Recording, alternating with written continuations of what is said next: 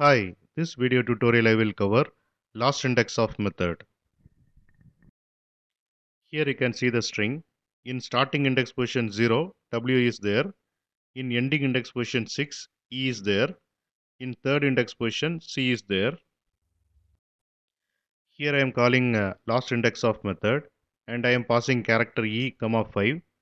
So this method will check what is the last occurrence of character E till the index 5. This is first occurrence of E. This is the last occurrence of E till the index 5. So it will return index position as 4. Here I have declared the class lastIndexOf demo. It has main method. First I will run this program, then I will explain. Here you can see the output.